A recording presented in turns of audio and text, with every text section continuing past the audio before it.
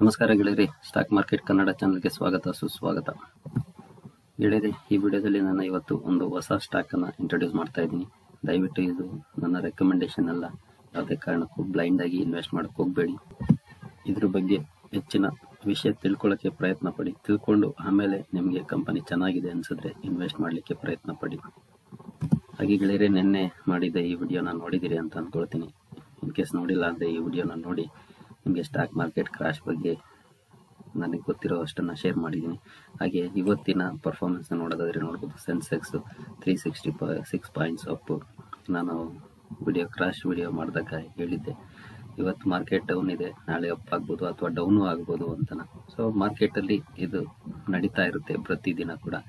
So ನಾವು ಯಾವತ್ತು long ಟರ್ಮ್ಗೆ invest ಮಾಡಿದ್ರೆ ಲಾಸಸ್ಸು ರೆಡ್ಯೂಸ್ ಮಾಡ್ಬೋದು. ಒಳ್ಳೆ ಸ್ಟಾಕಲ್ಲಿ ಇನ್ವೆಸ್ಟ್ ಮಾಡಿದಾಗ ಡೆಫಿನೆಟ್ಲಿ ನಾವು ಗೇನು ಮಾಡ್ಬೋದು. ಸೆನ್ಸೆಕ್ಸು ಹಾಗೆ ನಿಫ್ಟಿ ಕೂಡ ಇವತ್ತು ಪಾಸಿಟಿವ್ ಎಂಡ್ ಕೊಟ್ಟಿದೆ. ಅದಕ್ಕಾಗಿಯೇ ನಾನು ಹೇಳೋದು, ಲಾಂಗ್ ಟರ್ಮ್ಗೆ ಇನ್ವೆಸ್ಟ್ ಮಾಡಿ, ಯಾವುದೇ ಕಾರಣಕ್ಕೂ ಶಾರ್ಟ್ ಟರ್ಮ್ ಟ್ರೇಡಿಂಗ್ ಎಲ್ಲ ಹೋಗಬೇಡಿ ಅಂತ. ಸೊ ಇಟ್ಸ್ ಓಕೆ, ಅದನ್ನು ನೋಡಿದ್ವಿ. ಈಗ ಇವತ್ತಿನ ವಿಷಯಕ್ಕೆ ಬಂದ್ಬಿಡೋಣ. ಇವತ್ತಿನ ಸ್ಟಾಕು ಇವತ್ತು ಸ್ವಲ್ಪ ಡಿಫ್ರೆಂಟ್ ಆಗಿ ನೋಡೋಣ. ಮೊದಲು ಆ ಕಂಪನಿಯ ಪರ್ಫಾರ್ಮೆನ್ಸ್ನ ನೋಡ್ಕೊಂಡು ಬರೋಣ ಬನ್ನಿ. ಗೆಳೆಯರು ನೋಡ್ಬೋದು, ನಾನು ಕಂಪನಿಯ ಸೇಲ್ಸ್ ಕ್ವಾರ್ಟರ್ಲಿ ರಿಸಲ್ಟ್ಸ್ನ ಓಪನ್ ಮಾಡಿದ್ದೀನಿ.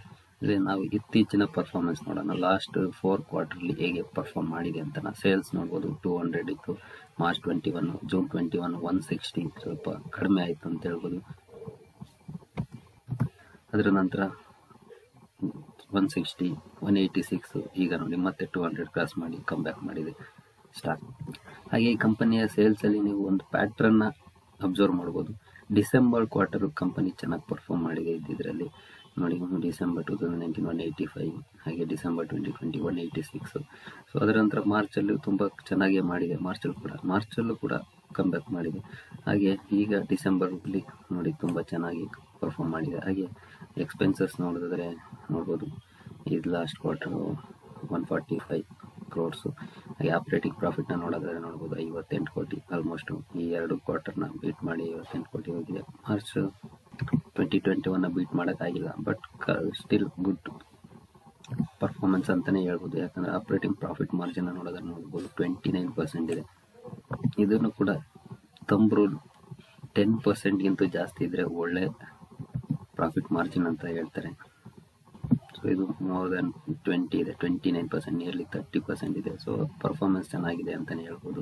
ಹಾಗೆ ನೆಟ್ ಪ್ರಾಫಿಟ್ನ ನೋಡ್ಬೋದು 48 crores ನೆಟ್ ಪ್ರಾಫಿಟ್ಟು ಈ ಕ್ವಾರ್ಟರು. ಸೊ ಕಂಪನಿ ಅಂತೂ ಚೆನ್ನಾಗಿ ಪರ್ಫಾರ್ಮ್ ಮಾಡಿದೆ ಅಂತ ಹೇಳ್ಬೋದು. ನಾವು ಪ್ರತಿ ವರ್ಷದ್ದು ಅಂದರೆ ನೋಡೋದಾದ್ರೆ ನಾವು ಸೇಲ್ಸನ್ನು ಈಗ ನೋಡಿದ್ದು ನಾವು ಕ್ವಾರ್ಟರ್ಲಿ ರಿಸಲ್ಟ್ಸು. ಬಟ್ ನಾವು ಕೆಲವೊಂದು ಕಂಪನೀಸು ಯಾವುದೇ ಬಿಸ್ನೆಸ್ ಆಗಿದ್ರು ಕೂಡ ಕೆಲವೊಂದು ಕ್ವಾರ್ಟರ್ ಕಡಿಮೆ ಇರುತ್ತೆ, ಕೆಲವೊಂದು ಕ್ವಾರ್ಟರ್ ಜಾಸ್ತಿ ಇರುತ್ತೆ. ಅದು ಅಪ್ಸ್ ಆ್ಯಂಡ್ ಡೌನ್ಸ್ ಇರುತ್ತೆ. ಬಟ್ ನಾವು ಇಯರ್ಲಿ ಪರ್ಫಾರ್ಮೆನ್ಸ್ನ ನೋಡಿದಾಗ ನಮಗೆ ಕ್ಲಿಯರ್ ಪಿಕ್ಚರ್ ಸಿಕ್ಬಿಡುತ್ತೆ. ನೋಡ್ಬೋದು, ಮಾರ್ಚ್ 2015ರಲ್ಲಿ 308 ಸೇಲ್ಸು, ಮಾರ್ಚ್ 2016 347, ಮತ್ತು 17ರಲ್ಲಿ 427, 18 512, 19 621, ಮಾರ್ಚ್ 20 661, 21 673, ಈಗ TTM ನೋಡೋದಾದ್ರೆ 748. ಸೊ ಪ್ರತಿ ವರ್ಷನೂ ಕಂಪನಿ ಚೆನ್ನಾಗಿ ಬಿಸ್ನೆಸ್ ಮಾಡ್ತಾ ಹೋಗಿದೆ ಅಂತ ಹೇಳ್ಬೋದು. ಯಾಕಂದ್ರೆ ನಾವು ಕ್ವಾರ್ಟರ್ಲಿ ರಿಸಲ್ಟ್ ನೋಡಿದಾಗ ಕೆಲವೊಂದು ಅಪ್ಸ್ ಆ್ಯಂಡ್ ಡೌನ್ಸ್ ಇತ್ತು, ಬಟ್ ಇಯರ್ಲಿ ಪರ್ಫಾರ್ಮೆನ್ಸ್ ನೋಡಿ ಎಲ್ಲನೂ ಕೂಡ ಪ್ರತಿ ವರ್ಷನೂ ಕೂಡ ಕಂಪನಿ ತನ್ನ ಸೇಲ್ಸ್ನ ಇಂಪ್ರೂವ್ ಮಾಡ್ಕೊಂಡು ಹೋಗಿದೆ. ಹಾಗೆ ಆಪ್ರೇಟಿಂಗ್ ಪ್ರಾಫಿಟ್ನ ನೋಡೋದಾದ್ರೆ 58, 39, 70, 98, 128, 105, 192, 194. ಸೊ ಆಪ್ರೇಟಿಂಗ್ ಪ್ರಾಫಿಟ್ ಕೂಡ ಚೆನ್ನಾಗೇ ಇದೆ ಅಂತ ಹೇಳ್ಬೋದು. ಸೊ ನಾವು ಇಯರ್ಲಿ ಆಪ್ರೇಟಿಂಗ್ ಪ್ರಾಫಿಟ್ ಮಾರ್ಜಿನ್ ನೋಡಿದ್ರೆ ನೋಡ್ಬೋದು ಮೋರ್ ದೆನ್ 26% ಇದೆ. ಸೊ ನೆಟ್ ಪ್ರಾಫಿಟ್ನ ನೋಡಿದ್ರೆ 46 ಕೋಟಿಯಿಂದ 28, ಸ್ವಲ್ಪ ಡೌನು. ಈ ಪರ್ಫಾರ್ಮೆನ್ಸ್ ಸ್ವಲ್ಪ ಡೌನ್ ಇದೆ ಅಂತ ಹೇಳ್ಬೋದು, ಯಾಕಂದರೆ ಖರ್ಚು ಜಾಸ್ತಿ ಆಗಿದೆ ಇಲ್ಲಿ.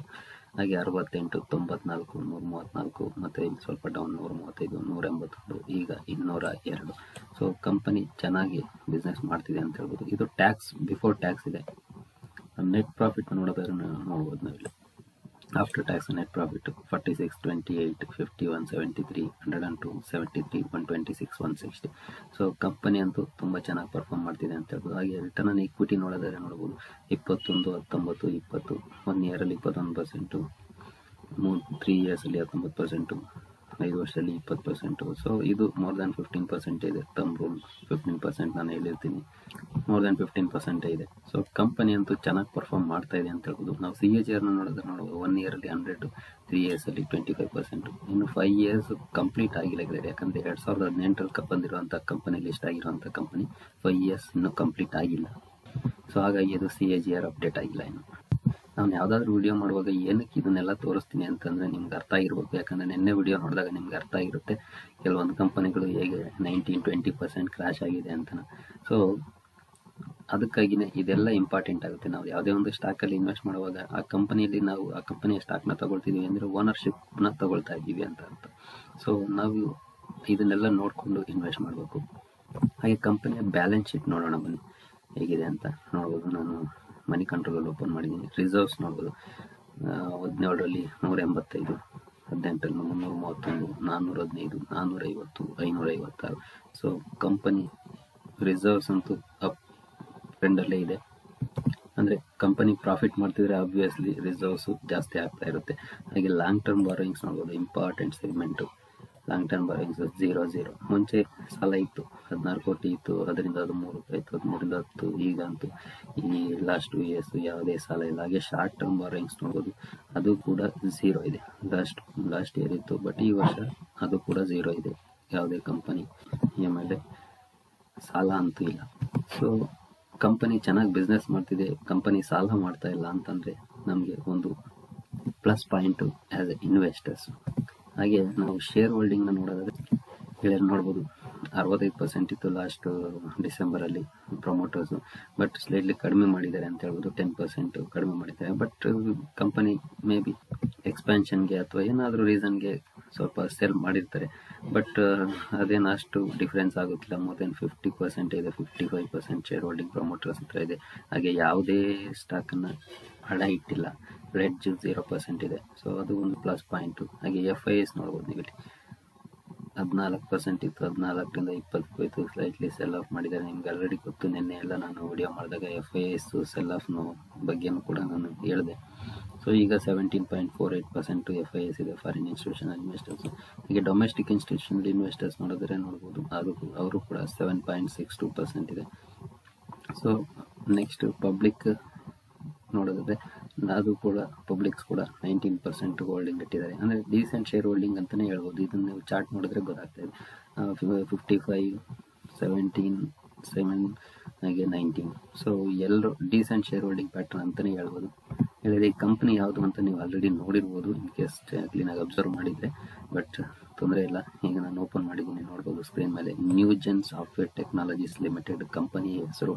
Company IT software related company. ನಾನು ಇಲ್ಲಿ ನೋಡೋದಾದರೆ ಬದಲಿ ನ್ಯೂಜನ್ ಅಬೌಟ್ ದ ಕಂಪನಿ ಇಲ್ಲಿದೆ ನೋಡ್ಬೋದು. ನ್ಯೂಜನ್ software technologies A global software company and is engaged in the business of software product development, including designing and delivering end-to-end software solutions covering the entire spectrum of software services from workflow automation and document management and imaging ಅಂತ ಇದೆ. So software company, IT ಕಂಪನಿಗೆ related. ಹಾಗೆ ಇದರ pears ಅಂದರೆ same business ಮಾಡುವಂಥ ಕಂಪನಿಗಳನ್ನು ನೋಡ್ಬೋದು. Emphasis, L&T technology services, Tata LXC, persistent. So ಇಂಥ ದಿಗ್ಗಜ ಕಂಪನಿಗಳು ಇದರ ಕಾಂಪಿಟೇಟರ್ಸು. ಹಾಗೆ ಈ ಕಂಪನಿ ಒಂದು ಸ್ಮಾಲ್ ಕ್ಯಾಪ್ ನೋಡ್ಬೋದು. ಸ್ಮಾಲ್ ಕ್ಯಾಪ್ ಕಂಪನಿ 4,051 ಕೋಟಿ ಮಾರ್ಕೆಟ್ ಕ್ಯಾಪ್ ಇರೋವಂಥ ಕಂಪನಿ. ಎಂಫೋಸಿಸ್ ನೋಡ್ಬೋದು 57,000 ಕೋಟಿ ಮಾರ್ಕೆಟ್ ಕ್ಯಾಪ್ ಇರೋವಂಥ ಅಷ್ಟು ಕಂಪನಿ. L&T ಟೆಕ್ನಾಲಜಿ ಸರ್ವಿಸಸ್ ನೋಡ್ಬೋದು 48,000, 44,000. ಸೊ ಆಲ್ಮೋಸ್ಟ್ ಇವೆಲ್ಲನೂ 5-6 ಕಂಪನಿಗಳಲ್ಲಿ 7 ಕಂಪನಿಗಳು 8 ಕಂಪನಿಗಳಲ್ಲಿ ಔಟ್ ಆಫ್ 7 ಎಲ್ಲನೂ ಲಾರ್ಜ್ ಕ್ಯಾಪ್. ಇದು ಸ್ಮಾಲ್ ಕ್ಯಾಪ್ ಕಂಪನಿ. ಇಂಥ ದೊಡ್ಡ ಕಂಪನಿಗಳ ಮುಂದೆ ಕಂಪನಿ ತನ್ನ ಬಿಸ್ನೆಸ್ನ ಚೆನ್ನಾಗಿ ಮಾಡ್ತಿದೆ ಅಂತಂದರೆ ಕಂಪನಿ ಮೇಲೆ ನಾವು ಭರವಸೆ ಇಡ್ಬೋದಾಗಿರುವಂಥ ಕಂಪನಿ. ಬಟ್ ಸ್ಮಾಲ್ ಕ್ಯಾಪ್ ಇರೋದ್ರಿಂದ ಸ್ವಲ್ಪ ರಿಸ್ಕ್ ಜಾಸ್ತಿ ಇದ್ದಿದ್ದೇ. ರಿಸ್ಕ್ ಹೆವಿ ಇರುತ್ತೆ. ಮತ್ತು ಯಾಕೆ ಅದ್ರ ಬಗ್ಗೆ ವಿಡಿಯೋ ಮಾಡ್ತೀರಿ ಅನ್ನೋದು ನಿಮಗೆ ಪ್ರಶ್ನೆ ಬರ್ಬೋದು. ಬಟ್ ಗೆಳೆಯರೆ, ಇವತ್ತು ಒಂದಲ್ಲ ಯಾವುದೇ ದೊಡ್ಡ ದಿಗ್ಗಜ ಕಂಪನಿ ಕೂಡ ಒಂದಲ್ಲ ಒಂದು ದಿನ ಅದು ಸ್ಮಾಲ್ ಕ್ಯಾಪಿಂದನೇ ಬಂದಿರುತ್ತೆ ಅಥವಾ ಮಿಡ್ ಕ್ಯಾಪಿಂದನೇ ಬಂದಿರುತ್ತೆ. ಸೊ ಇಲ್ಲಿಂದನೇ small cap, mid ಕ್ಯಾಪಿಂದನೇ blue chip ಸ್ಟಾಕ್ಗಳು ಉಟ್ಕೊಳ್ಳೋದು. ಸೊ ನಾವು ಅದನ್ನು ಐಡೆಂಟಿಫೈ ಮಾಡಿ ಬೇಗ ಇನ್ವೆಸ್ಟ್ ಮಾಡಿದ್ರೆ ಡೆಫಿನೆಟ್ಲಿ ನಮಗೂ ಒಳ್ಳೆ ರಿಟರ್ನ್ಸ್ ಬರುತ್ತೆ. ಹಾಗೆ ಕಂಪನಿ ಕೂಡ ಒಂದಲ್ಲ ಒಂದಿನ ಲಾರ್ಜ್ ಕ್ಯಾಪ್ ಆಗ್ಬೋದು ಅಥವಾ ಮಿಡ್ ಕ್ಯಾಪ್ ಹೋಗ್ಬೋದು. ಸೊ ಇದರ ನಾವು 6 ಮಂತ್ಸ್ ರಿಟರ್ನ್ ನೋಡೋದಾದ್ರೆ ನೋಡ್ಬೋದು, 6 ಮಂತ್ಸಲ್ಲಿ ಯಾವುದೇ ರಿಟರ್ನ್ಸ್ ಇಲ್ಲ, ಎಷ್ಟು ವಾಲಟೈಲ್ ಇದೆ ಅಂತ. ನಾವು ಶಾರ್ಟ್ ಟರ್ಮಲ್ಲಿ ಇದನ್ನೆಲ್ಲ ನಾವು ನೋಡಲೇಬೇಕಾಗುತ್ತೆ. ಅದೇ 1 ಮಂತಲ್ಲಿ ನೋಡ್ಬೋದು 0.99% ರಿಟರ್ನ್ಸು, ಅದು ಇವತ್ತು ತಪ್ಪಾಗಿರೋದ್ರಿಂದ, ಇಲ್ಲಾಂದರೆ ಇದು ಕೂಡ ನೆಗೆಟಿವ್ ಇತ್ತು. ಹಾಗೆ ಲಾಸ್ಟ್ 1 ಇಯರ್ ಪರ್ಫಾರ್ಮೆನ್ಸ್ ನೋಡೋದ್ರೆ ನೋಡ್ಬೋದು 99%, ಅಂದರೆ ಆಲ್ಮೋಸ್ಟ್ ಡಬಲ್ ಆಗಿದೆ ಪ್ರೈಸ್. ಹಾಗೆ ಇಲ್ಲಿ ಕನ್ಸಾಲಿಡೇಷನ್ ಫೇಸ್ ನೋಡ್ಬೋದು, ಇಲ್ಲಿಂದ ಆಲ್ಮೋಸ್ಟ್ ನಾವು ಕೌಂಟ್ ಮಾಡಿದ್ರೆ ಈಗಿನ ಪ್ರೈಸ್ಗೂ ಕೂಡ 23-24% ಡೌನ್ ಇದೆ ಈವನ್ ಟುಡೇ.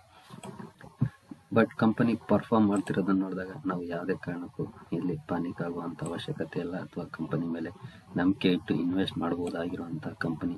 ಇದರ ಇತ್ತೀಚಿನ ಪರ್ಫಾರ್ಮೆನ್ಸ್ನ ನೋಡಿದಾಗ ಗೊತ್ತಿಲ್ಲ, ಯಾಕಂದರೆ ಮುಂದಿನ ಕ್ವಾರ್ಟರ್ ಏನಾಗುತ್ತೆ ಅಂತ, ಮುಂದಿನ ವರ್ಷ ಏನಾಗುತ್ತೆ ಅಂತ. ಬಟ್ ಆ್ಯಸ್ ಆಫ್ ನಾವು ಇಲ್ಲಿವರೆಗಿನ ಕಂಪನಿಯ ನಾವು ಪರ್ಫಾರ್ಮೆನ್ಸ್ನ ನೋಡಿದಾಗ ಸೊ ನಾವು ಸ್ವಲ್ಪ ಮಟ್ಟಿಗಿನ ನಂಬಿಕೆ ಇಡ್ಬೋದಾಗಿರುವಂಥ ಕಂಪನಿ ಅಂತ ಹೇಳ್ಬೋದು.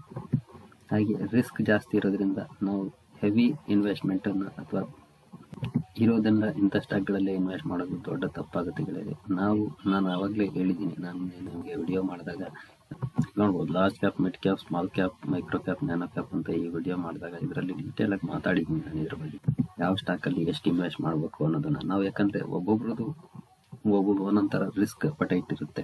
ಸೊ ನಾನು ಹೈಯೆಸ್ಟ್ ರಿಸ್ಕ್ ತೊಗೊಳಕ್ಕೆ ರೆಡಿ ಇರ್ಬೋದು, ಬಟ್ ನೀವು ತೊಗೊಳಕ್ಕಾಗಲ್ಲ ನಾನು ತೊಗೊಳ್ತೀನಿ ಅಂತ, ಅಥವಾ ಇನ್ನೊಬ್ರು ಬೇರೆ ಇನ್ವೆಸ್ಟರ್ಸ್ ತೊಗೊಳ್ಳೋಷ್ಟು ರಿಸ್ಕನ್ನು ನಾನು ತೊಗೊಳಕ್ಕಾಗಲ್ಲ. ಸೊ ಒಬ್ಬರಿಂದ ಒಬ್ಬರಿಗೆ ರಿಸ್ಕ್ ಅಪಟೈಟ್ ಬೇರೆ ಇರುತ್ತೆ, ರಿಸ್ಕ್ ಟೇಕಿಂಗ್ ಎಬಿಲಿಟಿ ಬೇರೆ ಇರುತ್ತೆ. ಸೊ ಹಾಗಾಗಿ ನಮ್ಮ ರಿಸ್ಕ್ ಟೇಕಿಂಗ್ ಎಬಿಲಿಟಿ ಮೇಲೆ ನಾವು ಡಿಸಿಷನ್ ತೊಗೊಳ್ಬೇಕೆ ಹೊರತು ಬೇರೆಯವ್ರ ಮೇಲೆ ಡಿಪೆಂಡ್ ಆಗಬಾರ್ದು. ಹಾಗಾಗಿ ತುಂಬ ಕಡಿಮೆ ಇನ್ವೆಸ್ಟ್ ಮಾಡಬೇಕು ಇಂಥ ಸ್ಟಾಕ್ಗಳಲ್ಲಿ. ಯಾಕಂದರೆ ಸ್ಮಾಲ್ ಕ್ಯಾಪ್, ಮಿಡ್ ಕ್ಯಾಪ್ಗಳಲ್ಲಿ ಹೋದಾಗ ನಮ್ಮ ಇನ್ವೆಸ್ಟ್ಮೆಂಟ್ ಕಡಿಮೆ ಇರಬೇಕು. ಅದೇ ಲಾರ್ಜ್ ಕ್ಯಾಪ್ಗಳಲ್ಲಿ, ಬ್ಲೂ ಚಿಪ್ ಸ್ಟಾಕ್ಗಳಲ್ಲಿ, ದೊಡ್ಡ ದೊಡ್ಡ ದಿಗ್ಗಜ ಕಂಪನಿಗಳಲ್ಲಿ ನಮ್ಮ ಇನ್ವೆಸ್ಟ್ಮೆಂಟ್ ಜಾಸ್ತಿ ಇರಬೇಕು. ಬಟ್ ಇಲ್ಲಿ ಏನಾಗುತ್ತೆ, ಸ್ಮಾಲ್ ಕ್ಯಾಪ್, ಮಿಡ್ ಕ್ಯಾಪ್ ಕಂಪನಿಗಳಲ್ಲಿ ನಮಗೆ ಬಲ್ಕ್ ರಿಟರ್ನ್ ಸಿಗುತ್ತೆ ಇಲ್ಲಿ. ಯಾಕಂದರೆ ನೀವು ಇನ್ವೆಸ್ಟ್ ಮಾಡಿದ್ದು ಈಗ 578 ಇದೆ, ನಾಳೆ ಅಥವಾ ಮುಂದಿನ ವರ್ಷ 78 ರೂಪೀಸ್ಗೂ ಬರ್ಬೋದು ಈ ಸ್ಟಾಕು, ಅಥವಾ 1578 ರೂಪಾಯೂ ಆಗ್ಬೋದು. ಅಂತಹ ರಿಟರ್ನ್ಸ್ ಬರುವಂಥ ಚಾನ್ಸಸ್ ಇರುತ್ತೆ ಸ್ಮಾಲ್ ಕ್ಯಾಪ್, ಮಿಡ್ ಕ್ಯಾಪ್ಗಳಲ್ಲಿ. ಹಾಗೆ ಕರೆಕ್ಷನ್ ಕೂಡ ಹಾಗೆ ಇರುತ್ತೆ. ಈಗಲೂ ನೋಡ್ಬೋದು, ನಾನು ಹೇಳಿದ್ನಲ್ಲ 24-25% ನಿಯರ್ಲಿ ಡೌನ್ ಇದೆ ಸ್ಟಾಕ್. ನಾವು ಕಂಪನಿಯ ಪರ್ಫಾರ್ಮೆನ್ಸ್ ನೋಡಿ, ಹಾಗೆ ಕಂಪನಿಯ ಬಿಸ್ನೆಸ್ ಮಾಡೆಲ್ ನೋಡಿ ಇನ್ವೆಸ್ಟ್ ಮಾಡಿದಾಗ ಇವನ್ನೆಲ್ಲ ಈಸಿಯಾಗಿ ಮ್ಯಾನೇಜ್ ಮಾಡ್ಬೋದು ಇಂಥ ಕರೆಕ್ಷನ್ಗಳನ್ನು. ಅದೇ ಈ ಕಂಪನಿ ಬಗ್ಗೆ ಏನು ತಿಳ್ಕೊಳ್ಳದೆ ಇನ್ವೆಸ್ಟ್ ಮಾಡಿದಾಗ ಡೆಫಿನೆಟ್ಲಿ ನಮಗೆ ಕಷ್ಟ ಆಗುತ್ತೆ ಇಂಥ ಟೈಮಲ್ಲಿ ಹೋಲ್ಡ್ ಮಾಡಲಿಕ್ಕೆ. ಸೊ ಹಾಗಾಗಿ ಇಷ್ಟೆಲ್ಲ ತಿಳ್ಕೊಂಡು ಇನ್ವೆಸ್ಟ್ ಮಾಡಬೇಕು. ನೋಡೋದ್ಲಾಗಲೇ ಯಾವುದೇ ಕಾರಣಕ್ಕೂ ಇದನ್ನು ನನ್ನ ರೆಕಮೆಂಡೇಶನ್ ಅಂತ ಭಾವಿಸ್ಬೇಡಿ. ಇನ್ನೂ ಹೆಚ್ಚಿನ ಅಧ್ಯಯನ ನಡೆಸಿ ಆಮೇಲೆ ಇನ್ವೆಸ್ಟ್ ಮಾಡಲಿಕ್ಕೆ ಬೇಡವಾ ಅಥವಾ ಇನ್ವೆಸ್ಟ್ ಮಾಡಬೇಕಾ ಅನ್ನೋದನ್ನು ಡಿಸೈಡ್ ಮಾಡಿ ಗೆಳೆಯರೆ.